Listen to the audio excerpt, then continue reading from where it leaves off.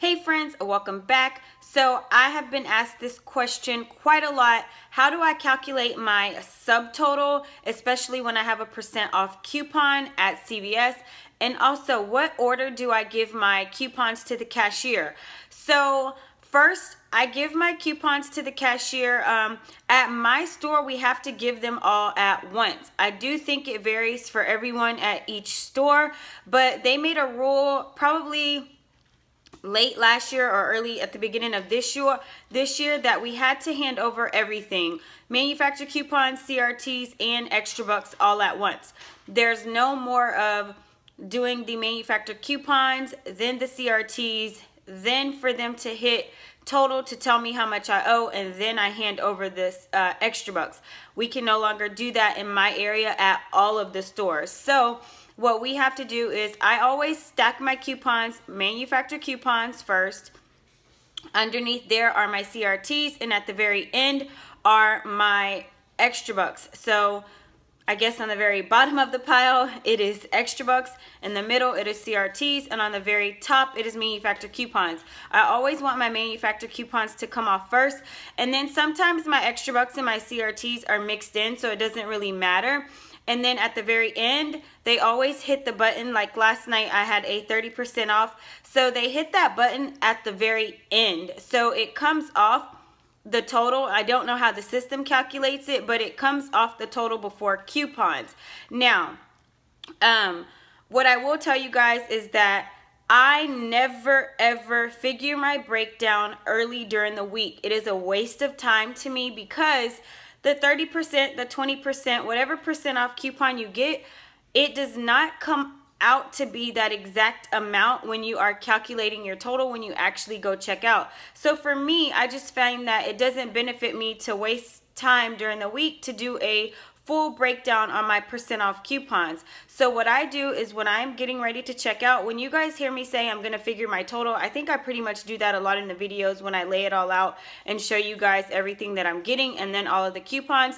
I literally sit on the floor, I add up everything, all of my items, then I add up how many manufacturer coupons I have, I add up how many CRTs I have, and then I just do times 30% on my calculator, and then whatever that amount is for my 30%, I subtract that, and it's never ever accurate. It's never accurate. Like last night, I think it said that on my calculations that it was going to be $29. However, the register took off $19, but I'm always pretty accurate on the estimates of how many extra bucks to give. So I sit on the floor, break out my calculator, and I add up everything. Like last night when I added up everything, my total was, I can't remember what the total was when I added it up.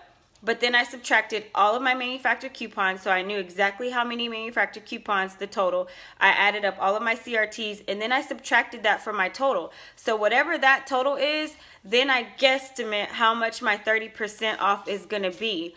And then I'll calculate, okay, I need to give them this amount of extra bucks. So it's always a chance that I'm going to take that I'm going to overpay in extra bucks. But what I do is I give a lesser amount. That way, if I do have to pay a small out of pocket, I'll rather pay that versus losing an extra buck. So if I would have calculated that I needed to pay $30 in extra, or let's just say $40 in extra bucks, well, then that means I would have overpaid because I rolled $37 in extra bucks, and one of my extra bucks would have been lowered, or a coupon, a CRT wouldn't have went through, and it would have been wasted because it would have been kicked back to me that it didn't go through. So I always underdo it. That way, if I do have to pay a small amount of cash out of pocket, then I rather pay $1 or $2 and then keep the full value of my extra bucks. So last night I hit the nail on the head.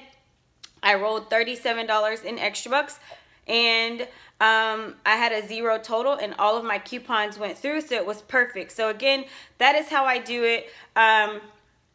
You know, I just actually calculated in my head, and I just don't spend time typing it out during the week because I know that, number one, there might be a CRT that I get on Sunday. So when I go scan my card at the Redbox on Sunday, I don't know what's coming to me until Saturday night at midnight, I look at my phone under my CVS app and I see what coupons are coming to me. So I can do all of this during the week, but it's gonna change when I get to the store on Sunday because I just may have gotten a new CRT, so I'm gonna have to recalculate my entire total, which means that I wasted my time during the week. And you guys know my time is like every minute of my day is pretty much accounted for. So that is why I don't do the breakdowns for the percent off coupons. When I'm doing a breakdown for the $10 challenge, or I can just pretty much tell you guys what to do with what coupons, that's fine. But actually figuring out the percent off, it's just a lot of work and it's never going to be the same when I check out. So yeah, so I hope that this is helpful, guys. Again, your stores may be different, but I have to give over all of my extra bucks at the same time when I'm checking out. I can't say what's my subtotal and then hand my extra bucks, because it voids out their system in my area and they get a void on their end and they're not allowed to do that anymore. So again, we have to give them all at once, and it's been working out great for me, so I don't have any problems at all. I just calculate before I check out. So that is it, guys. Thank you so much for watching. I love you to the moon and back, and I'll see you in my next video. Bye.